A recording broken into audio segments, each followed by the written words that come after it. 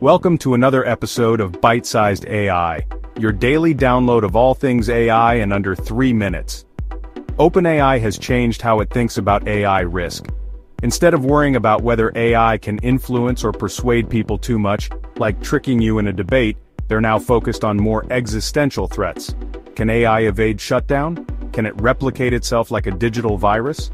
This is a big shift. OpenAI is saying, let's focus on the real dangers that could spiral out of control. If you're building or using AI tools, this is a reminder. Safety isn't just about being ethical. It's about engineering control from day one.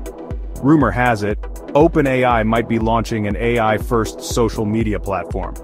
Imagine scrolling through content that's not just recommended by algorithms, but created, enhanced, and moderated by AI.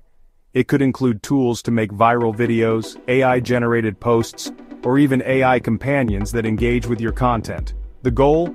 A space that's more creative, more curated, and possibly more addictive.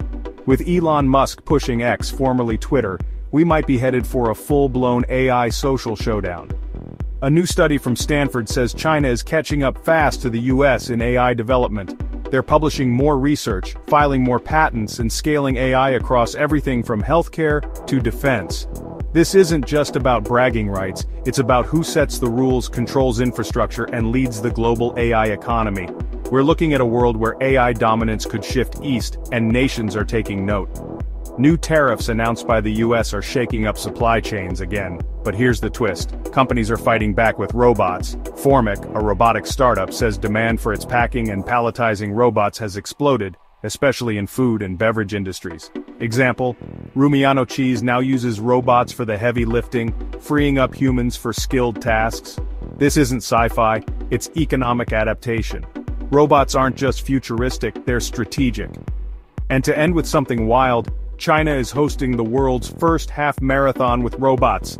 20 tech firms are sending bipedal robots to run a full 21-kilometer race alongside 12,000 human runners. This isn't just a gimmick, it's a showcase of how advanced humanoid robotics have become. Balance, endurance, navigation, all on display.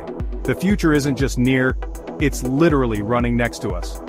That's your bite-sized AI update for April 16th. If you love staying ahead of the curve with AI, subscribe for daily insights. Give us a like if you learned something new, and share this with your fellow techies, because the AI future is happening faster than you think. See you tomorrow.